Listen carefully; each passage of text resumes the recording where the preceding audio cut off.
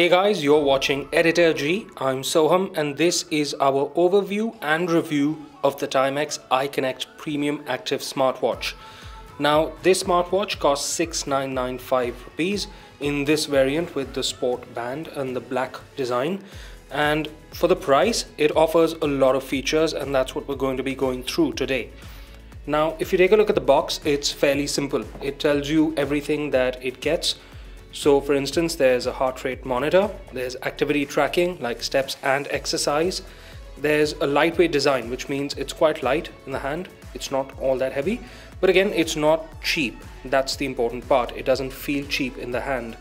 There's also notifications, so you can check all your notifications from compatible apps and like email, WhatsApp, messages, etc. And you also have a touchscreen display here. Now it's important to note that the iConnect Premium Active Watch does not come with any buttons. If you take a look at it, there's absolutely no buttons anywhere on the entire body of the smartwatch. It's controlled only by touch gestures, so you've got touch gestures for navigating through the entire user interface. So for example, if you're on the home screen and you swipe up from the bottom, you get the notification drawer. If you swipe up from the top, swipe down from the top I should say, you'll get quick access functions to things like brightness, do not disturb mode, information and the power off. If you swipe from the left, then you get a list view of all the apps and settings that this smartwatch has to offer. So things like brightness, sleep, workouts, weather, relax, music, everything is available from there in a list view. However, if you want a thumbnail view, you swipe from the right and then you get the same things out here in a different sort of menu with larger icons, so it's easier to see. If you long press the home screen, you get some amount of customization with a few different watch faces you can choose from. One thing to note about the display though is the size of the bezels. Now the bezels are quite large, and in fact the bezel is very oddly larger at the bottom. Now if there was a Timex logo or an iConnect logo here, I think it would look better that way, but right now it looks kind of odd. If it's from the top down, you can't really notice because the bezel isn't all that different in color from the screen, so because of that it kind of merges into it. But anytime you look at it from a slight angle, you can see that the bezel is really quite chunky, especially when the display is off like there. So on the design front, it's okay. On the front, it's fine. It's nothing incredibly new that we've seen. In fact, it looks like a cross between a Fitbit and an Apple Watch Nike sport band. That's why it's got these holes in the band. And the band itself is actually quite soft touch material. I was actually quite surprised by the quality of the material used. It seems to be of quite high quality and it's very, very flexible. So you're not going to have any issues with wearability at least. Now speaking of design, on the back you'll notice that heart rate sensor which tracks your heartbeats in beats per minute, and it also features this. This is a proprietary magnetic charging dock here. So the iConnect Timex in the box, in fact let's just open up the box and we'll be able to see it.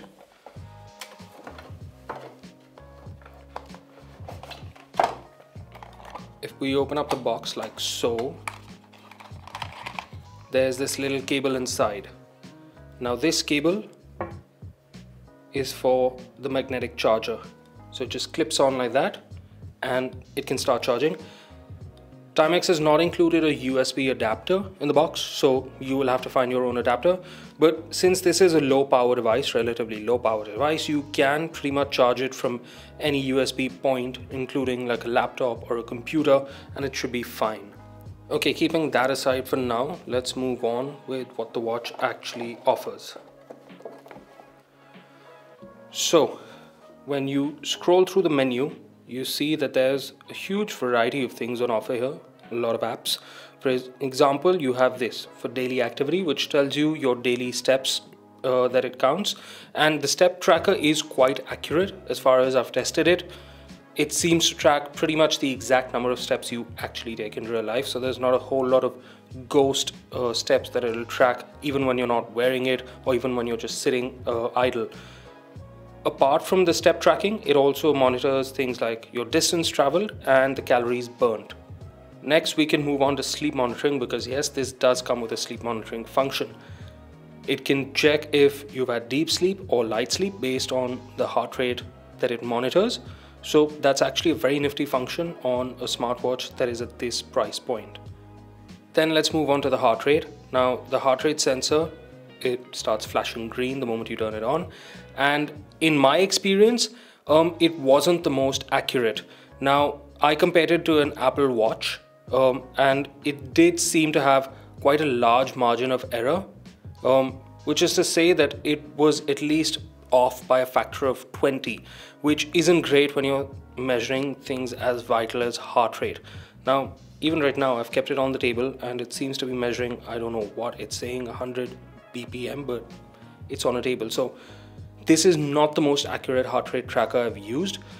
But then again, this is more likely just to be tracking your daily activity, not really for very accurate tracking. If you want that, then you can get smartwatches and fitness trackers that are designed specifically for that, which cost a lot more. Okay, now let's get into the workouts. Now, when we're talking about working out, there's quite a lot of modes available. Not as much as you'd get with like a regular Fitbit or an Apple Watch, but of course, this is at an affordable price point, so there are going to be some amount of sacrifices you'll have to make. But that being said, there is a lot on offer here. For example, it can track things like walking, running, climbing, riding, even elliptical. So it does track quite a lot of different workouts, and if working out is something you want to do, then this will be able to mostly track most of your exercise pretty well. There's also a timer, which is very handy on a watch, and you also have the weather app, which will give you the temperature for whatever location you've set it up with. You also have this is the Relax app, which is somewhat similar to what other smartwatch makers have also put in their devices. For example, Apple uses Breathe. This essentially guides you through breathing that will help you relax. But in fact, if you press play right here, it'll tell you to please calm down. It'll put on a timer and then it'll vibrate. That's a vibration for you to start inhaling and exhaling.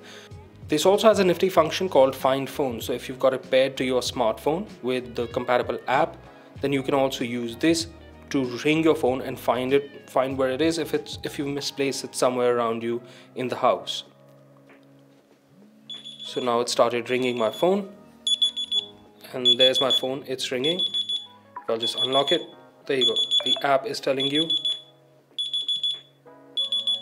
that it's trying to find the phone, and then it just turns off. In fact, this works both ways.